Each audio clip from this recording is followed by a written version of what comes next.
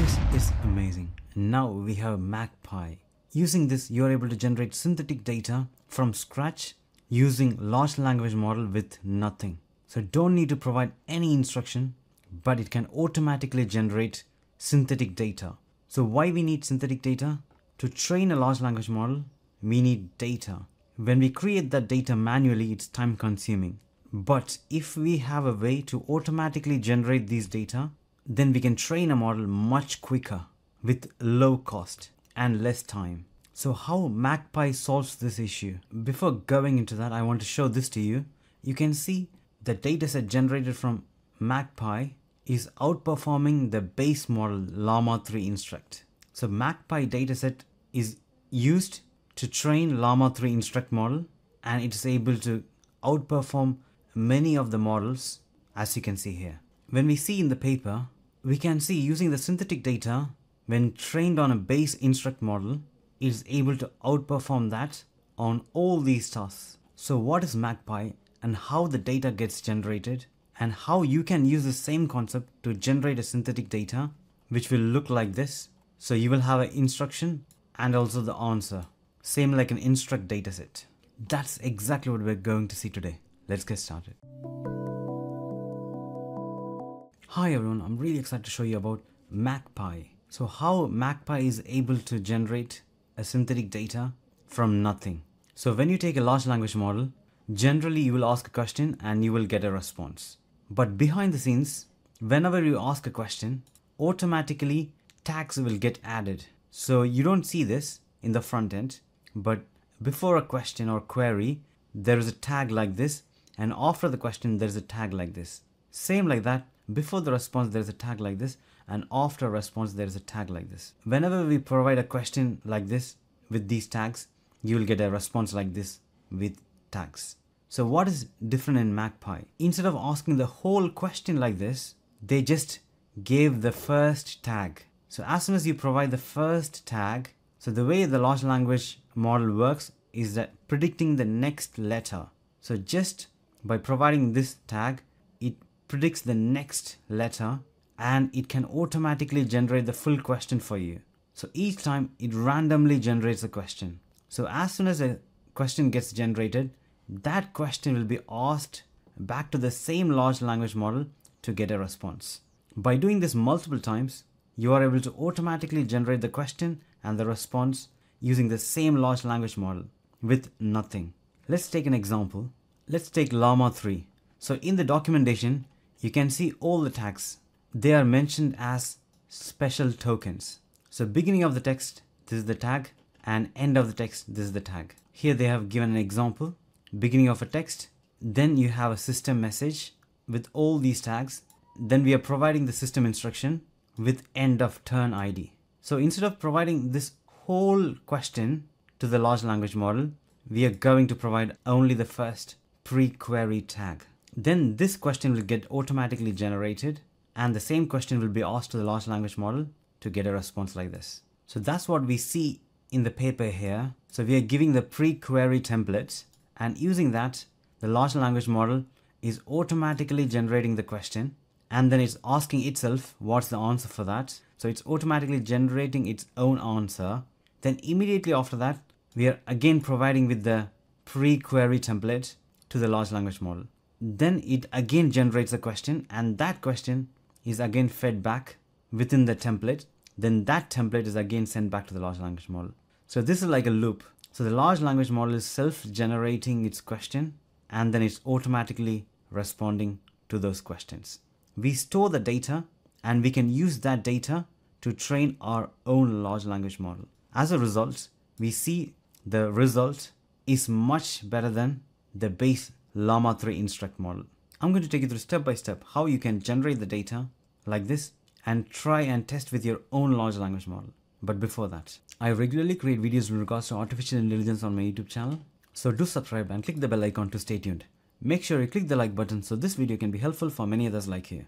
So we got the Magpie repo here. So first step, we are going to clone this repo. I'm going to use masked compute to perform this task. So using this, you get cheaper GPUs. Just type Mervin price in to get 50% off. You can see the configuration here.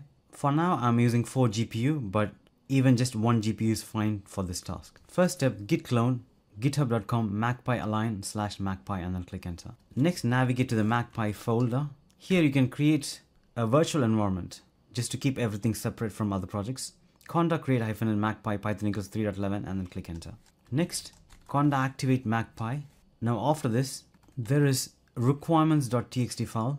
So inside that, if you open it, for some reason I had to disable this face GPU because it's not installing. So I just disabled it and then saving the file.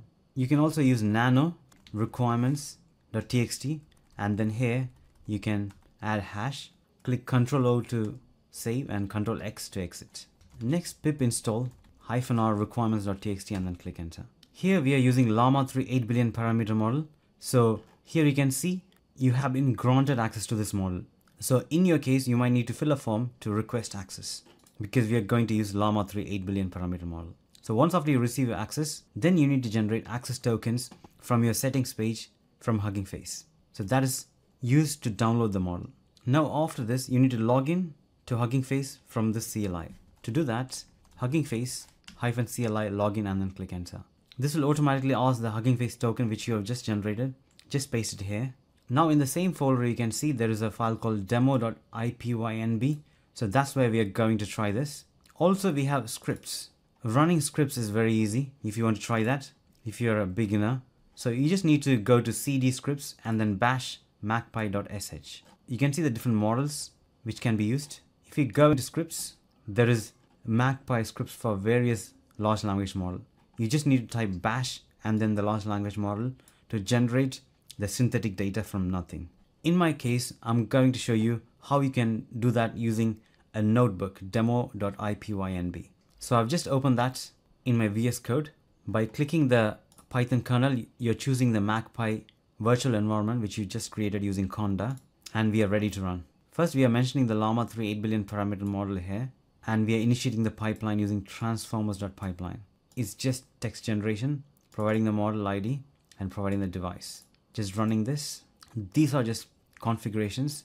Now it has completed. Now let's go to the next block and click play. And here we can see this is the pre-query we are giving to the large language model from the model config. So pre-query template. So by just providing this pre-query template, we are able to generate a question. So the first step is to generate question.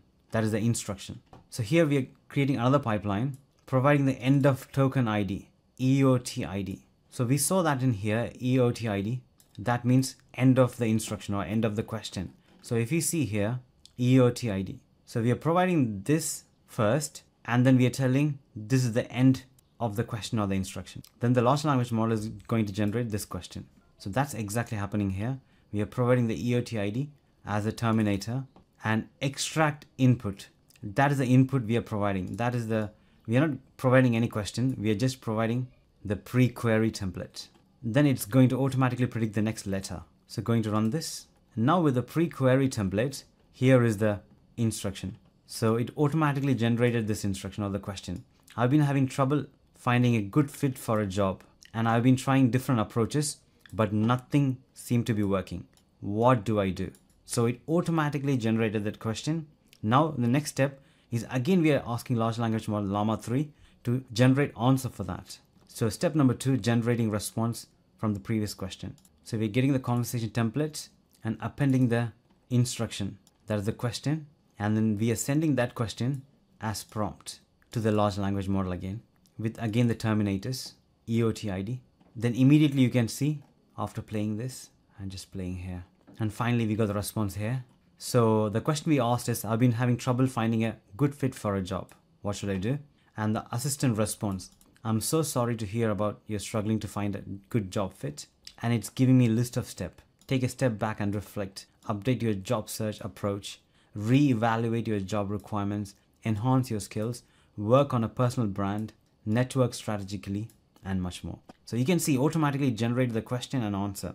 So similarly, by repeating this process, you are able to generate this synthetic data and again feed the same question and answer back to the Llama 3 model to make the model much better.